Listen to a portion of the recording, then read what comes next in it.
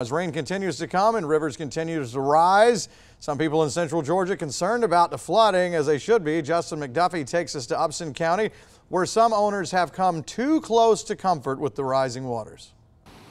Water rushes over a dam on 10 Mile Creek in Upson County, but just upstream there's water over the banks. I'm actually worried, thinking we may have to relocate for a little while. LaFran Stinchcomb says that after days of rain, the water covered up most of this playset in her backyard.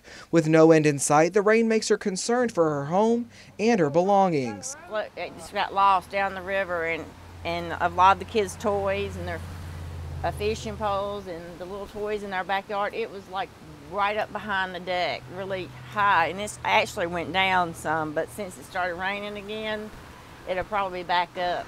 County EMA Director Martha McCarty says the creek eventually flows into the Flint River.